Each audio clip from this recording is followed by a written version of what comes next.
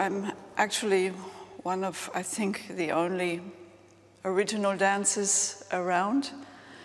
I was participating in the creation in 1978. I was 28 years old then, and first I danced it, and then I taught it to many types of people, including dancers, teenagers, old age people. And then I taught it again and again, and now I teach it for the first time to the dancers of the Paris Opera. Okay, stop. It was better, but just to be sure, let's do it one more time. I don't want to teach them anything more than to just be themselves and not to be afraid to show how they are inside themselves.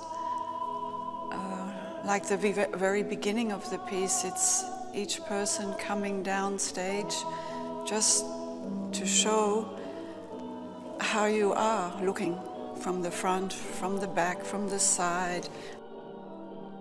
It's a terrifying moment to have to do this right at the beginning of the piece, but if you give them courage and they are there, they are coming, it's really nice to see how they present themselves, show me their hearts and what's inside them. There are topics in Kontakthof which you will find in every piece. Loneliness, the relationships, man, woman, that it's very clearly choreographed in Kontakthof, I think. It's a very heartwarming, touching piece. It's all about relationships and love and tender and in normal things. Pina had an amazing instinct, and from day to day, from week to week, you build up with the questions and answers.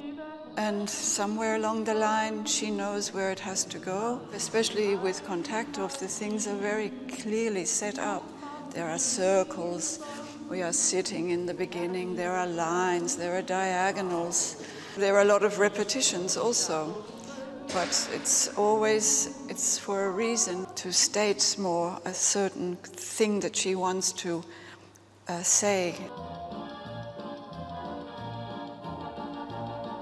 She has an amazing ability to have so many different kinds of scenes. There's always, if there's something extremely sad in a piece or something extremely brutal, the next scene would normally be probably something very touching and soft, or something extremely funny.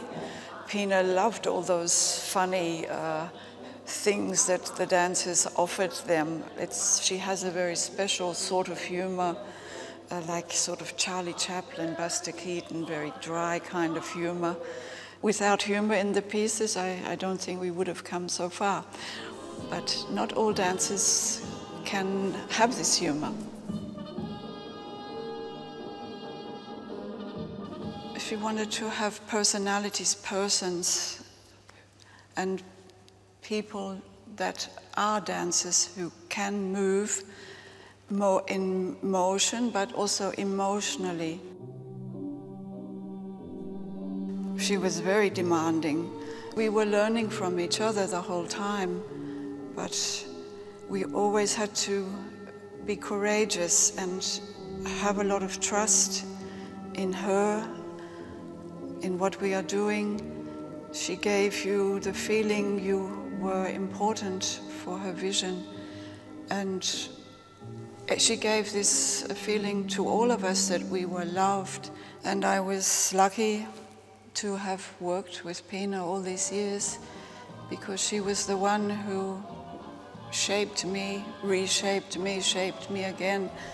She, I suppose, helped me turn into the person I was supposed to turn into, whatever that is. I think all the pieces that I ever did with Pina meant, I suppose, very They have an importance to me because it's important work, what we are doing there, what we are giving. It's not just we are dancing a piece, we are giving something very important to whoever wants to take it.